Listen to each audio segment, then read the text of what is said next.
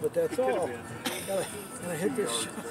As soon as I hit it, I'm like, man, this really feels good. I still was stunned when I saw the ball next to the flag. I I'm did. thinking to myself,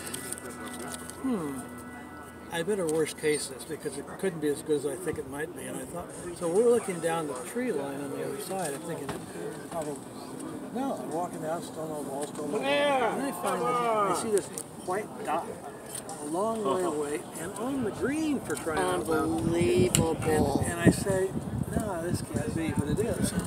We walk, and my ball is like that far from a double eagle. Wow. So I started off A double eagle? Yes. It's very rare in the game of golf. And hardly at all at night. Albatross, Dad. Well, obviously Albatross. the lesson learned is you guys should be playing in the dark. Yeah, I think for me it probably will. I'm getting the gang here. It actually was. I kicked it in. I mean, if I tapped in for an eagle on a par 5 in the pitch black.